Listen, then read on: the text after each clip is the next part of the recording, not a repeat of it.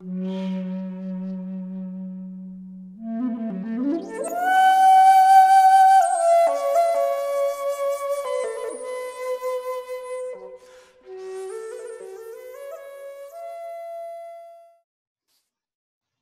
everyone, and welcome to this week's Evolutionaries Discuss Forum, where we're talking about how to create a world of love, peace, joy and harmony.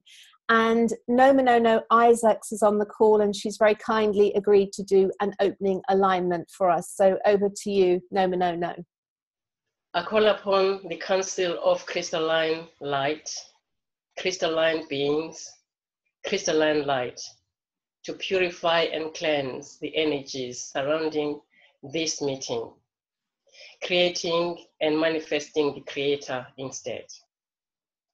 Thank you. I realized after I set up this theme for this week that embedded in that statement of how to create a world of peace, joy, love and harmony is the belief that it doesn't actually exist. So I'd like to start with you, actually, Paul, because I remember you said at the Tyringham Summit, the golden era is already here. On one level, of course, we can look out in the world and see that there isn't peace. There's wars going on. There is disharmony and so on. And we can see that's an actual fact of this three-dimensional, four-dimensional dream world that actually exists on the one hand. And then there's a place in all of us where that just doesn't exist, where in our center we are aligned with consciousness and it is peaceful, there is harmony. So all of us are carrying that. We're not necessarily manifesting it. And then back in the four-dimensional world, here we are longing for everyone to experience what we are creating for ourselves. And the yoga movement, the tantric movement, the shamanic peoples, this whole new age movement has chosen to create peace, joy, love, harmony, and is doing a wonderful job. Here we are with these centers of light becoming stronger and spreading out throughout the world. So the Raja Yoga viewpoint is that if we embody in ourselves this joy, harmony, love and peace, then that's the only thing we can do, because anything else is violence. Trying to change people's minds when they have their own opinions, trying to make people do things they don't want to do, and any trying to fix it is really violence. So we're living a golden age if we actually live it ourselves. Then it's true for us, and it doesn't matter what environment we're in. We can bring that energy. So in the first hand, it's about individually living that truth, and then this whole discussion: how are we going to make it appear wider in the world? That's really dependent, I guess, on our own individual gifts and our own individual capacity to manifest. Hi, I'm Sandy Humby, and I work with roses and my path of rose alchemy, the way of the rose, to help people open their hearts to the high consciousness and to be way showers and guides for others here in our journey, really to activate and light up the golden heart flame, to share that in the world. And really fascinating, really interesting listening to what's being shared here around this whole place of, you know, this sense of our experience in a 3D world and what's actually being birthed within us, what we're being called to within us. And, you know, what I was reminded of is that, you know, the universe has a plan, and it has a plan of an evolutionary cycle that we contracted to come into, to be part of that wave. And we've all come with our specific gifts and those aspects of the journey that light us up, that are the places in which we feel in the flow and on point as to what we bring. But this place of evolution, I mean, you know, we are the evolutionaries, and as such, we're the carrier wave of the universal plan. And so this universal plan of awakening, it feels to me like it's like one heart at a time. It's when we do our own personal work, when we heal those places of love and loss within us, when we open up to the fullness of who we are, there is the opportunity for us to really fully activate that which is within us. And it's in a lot of ways, it's then a beingness. It's not a doingness per se, it's a beingness that is the frequency that is then the carrier wave of what we can take out into the world to inspire and uplift others. And I think that there is so much pain and so much discord in the world around us, that all we can do is keep coming back into center. What's my truth on this? How can I strengthen my alignment to this? And what I can take into the world, what I can share and take into the world. So it's a powerful point that we find ourselves in, but the work is internal, the work is personal, it's internal work, and that's the only place that we can go to create the shift. I am Nomanono Isaacs, author of Escaping Apartheid, a Letter to My Mother. I am the creator of Nomanono's Recipe for Happiness, and I channel healing energies of Archangel Michael. Right now, I have really been listening to what the two speakers have said, Paul and Sandy, and I totally agree with them that for me, the work, I feel that all of this, the peace, the love, the joy and happiness, it really starts within me. It's an inside job. And also, I know that the energies that when we talk about love, we talk about joy, we talk about happiness, we talk about peace, we talk about all of these harmony and all of these energies are within us already, and we can easily tap into them and then emanate them. What is happening at the moment, what we see in the world as chaos, basically it's a good thing because it needs to come out so that it's then cleansed, cleared and erased eternally. How long that is going to take, I do not know. But as each and every one of us work at ourselves, because we are so connected, we are really, really connected.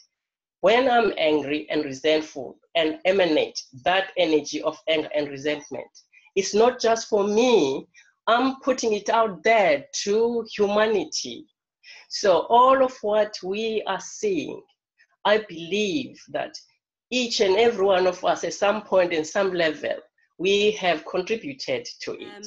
My job is I go around helping people with the horses, so I'm some kind of horse whisperer, because what I see is the stresses of today, modern world living today, the horses and all animals are sensing the same things we sense what's going on in the world.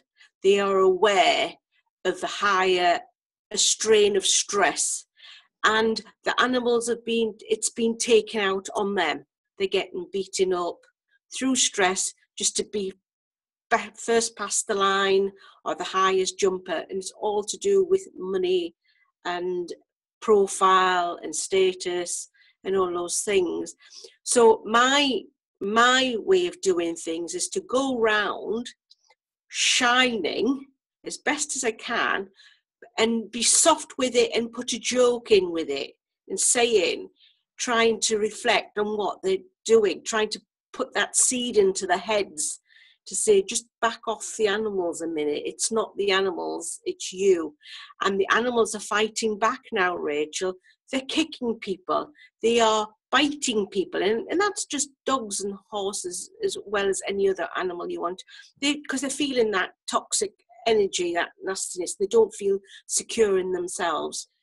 The other thing, as Paul said about the continuing wars and what is going on in the world, I've come across some people, and we're all energists, but what I am aware of is some of these people are so anti-establishment, so anti-love, so anti-joy, that they're using the dark forces to create a disharmony.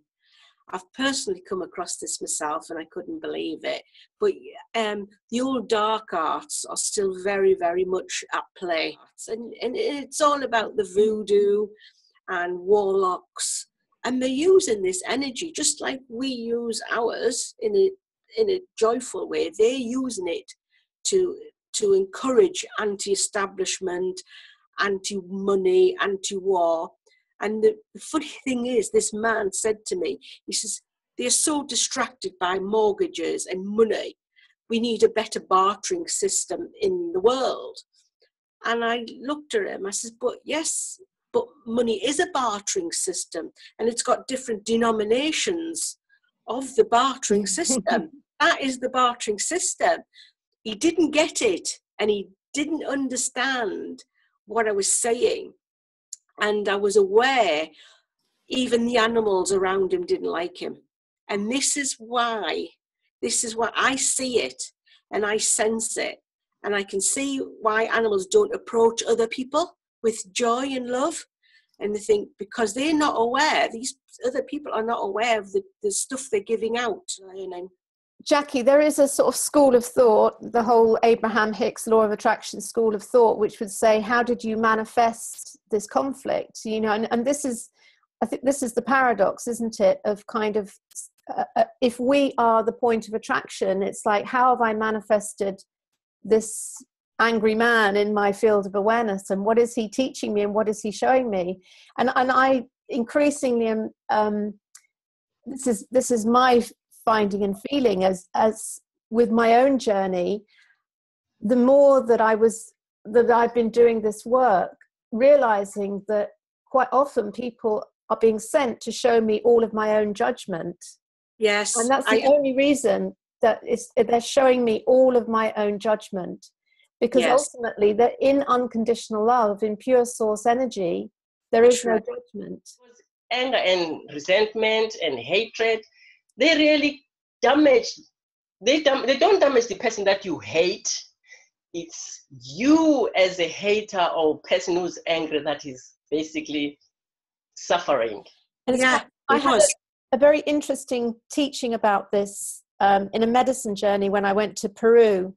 And it basically showed me that any form of fight, or even judging things as dark and bad, is also part of the problem. Because if we hold this golden light energy powerfully enough, it transmutes everything.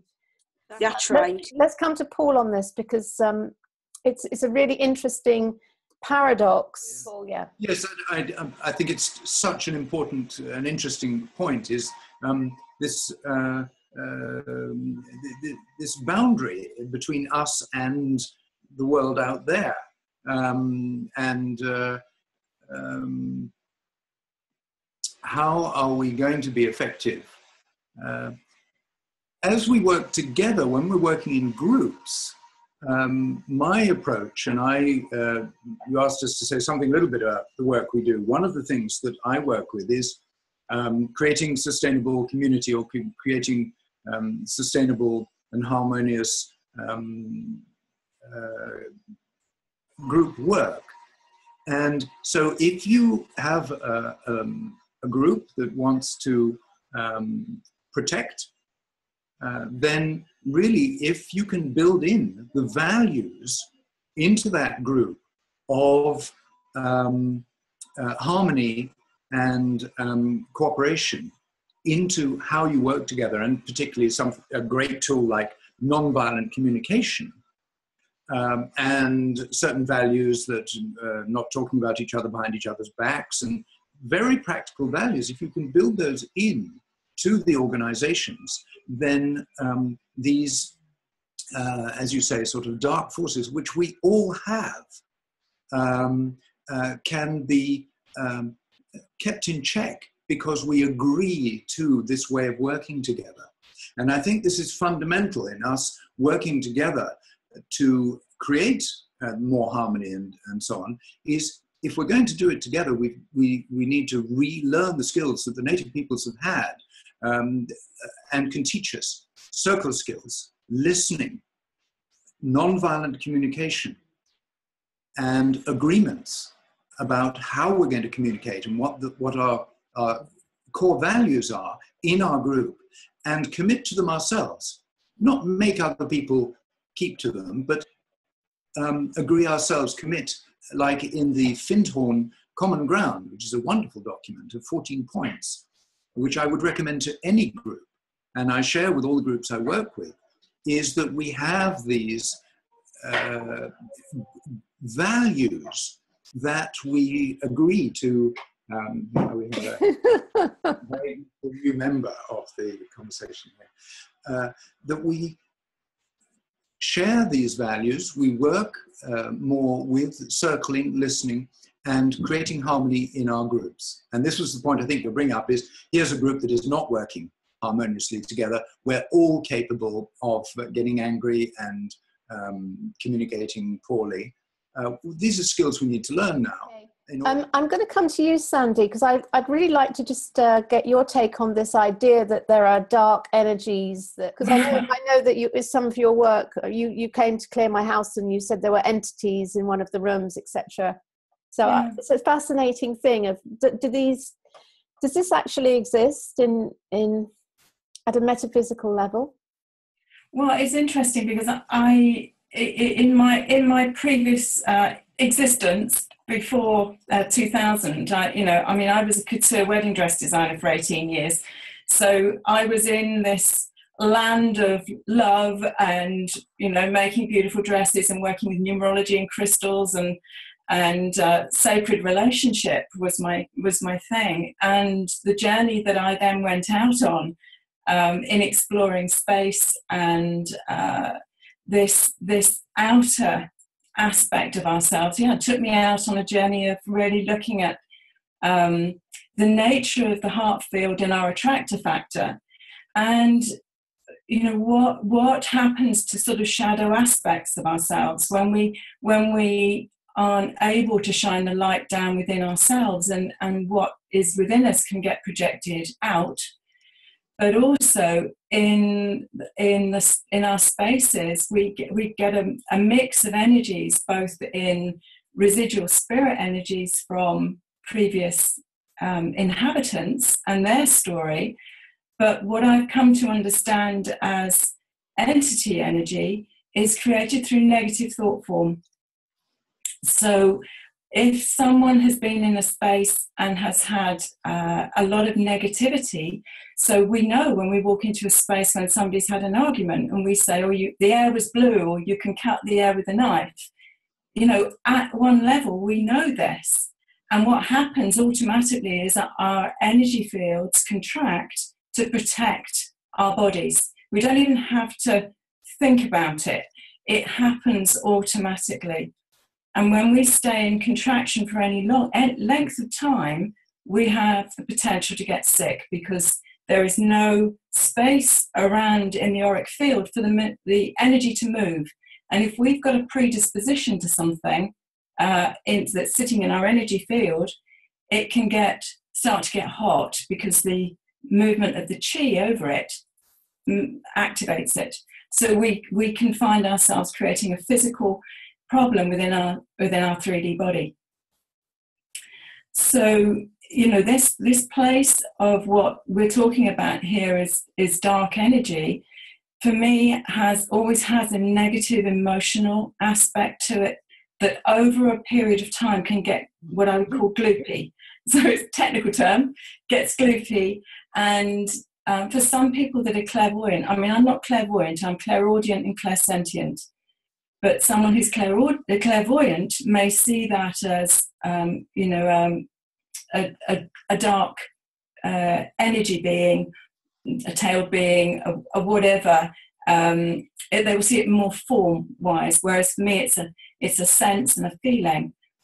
And the only place that we can do with that is to come into an observation of it, but it has no concept of love and light. It doesn't have, once it's externalized and it's in that form, it doesn't have that field because it wasn't created from that. Yeah. Yeah. So it has a spectrum of frequency that is only interested in feeding on more of the same energy. So when that energy barreled towards Jackie, it was to create a response of anger from her so that it fed the energy that came towards her. So in that place of her moving to the recognition that something had come towards her that wasn't of her frequency, she was then called to hold a very strong light field. And there was nowhere for it to land. But just to be provocative here for a second, if we're all magnetic master manifestors, we are manifesting everything in our reality. So if we are holding the highest vibration, then that is what will show up in our field. And so this is the shadow. If someone comes into my field of like an angry person, then it's kind of, whoa, how have I attracted that in? What's the teaching? What is the blessing? And so taking responsibility for everything that manifests in our awareness. Because then there's no blame of kind of, he's wrong, I'm right, and that's what causes the conflict. It's like when we say, wow, I'm responsible for everything that shows up in my awareness, and everything is a teaching, everything is source showing me an aspect of my shadow, and I take responsibility for that, then there's no conflict, because I am really getting that I've manifested this person and they are a gift, because it's all source in disguise. Paul, did you want to say something here? Yes, it just brought up for me that what Jackie's going through is that a certain level is not so much about actually what's going on. It's about, on a personal level, getting the challenges that we need in order to grow. I mean, we are spirit and we are divine souls. But it's still got to shine through a human being, and we're all faulty human beings. You know, it's easy to think that there's evolutionaries or conscious people and non-conscious people, but really we're all in the same boat of staying awake is a second by second challenge, and we can all fall off our perch at any time. So there's that personal challenge to stay awake is with us every moment. Okay. We are also being helped. We are being helped by the inner planes. We are not on our own. And this is the beautiful thing that is happening at this moment for the era of love, for the era of remembrance, because truly the beings of Venus are helping us, and they've been helping us all of 2016. And they're on the second phase now in 2017, which is the new beginning. Sandy? Yeah, I mean, I think that this whole piece about what we observe outside of ourselves gives us the opportunity to reflect back inside and say, well, you know, where is that in me? Where is there still work to do in me? And it's like the Buddhist practice of Tonglen. You know, you breathe in that which is calling for transformation. So there is no source, like we said in the beginning. The universe has a plan. You know, source is never never wrong in what it's showing us. And so the question is, what is there in me that still is needing work? Or is the discernment of saying, you know, this is for something for me to observe and for me to act. This is my view on the work of Evolutionaries, is that we are bringing heaven to earth. And that's, I know you've said this before, Sandy, on a call, about bringing that higher frequency of pure unconditional love, bringing that into this dimension. Yes. And yes. That's the ultimate nirvana. Okay. And I think this is really where we're being called this time to really resource and find our inner strength. Now, she, in the Rose Alchemy set, was one of the roses that I photographed at the Alhambra. And she was one of the first of that original impulse, nearly 7 years ago now, to work and activate the rose energy in the world, to be a voice of the sisterhood of the rose. Now, this rose was sitting in a flower bed that was not in the sunshine. It was in shadow. And when I photographed her, there was illumination all the way around her. And she said, although I sit in the shadows, I am still beautiful. And I wait patiently until it's my time to shine. And I think that this is really the place that we're in. We're fostering this inner path within us. We're polishing the diamond. We're being forced to deal with the discomfort that comes up within us and not shirk away from it, but to go, what is this telling me? What's this about? So that I can be a better mirror for divine light in the world, so I can assist others on their pathway. And it's a good thing. I think we are so blessed to be here right at this moment with all of this happening and what we're choosing. We're just like, yes. We are really, really blessed.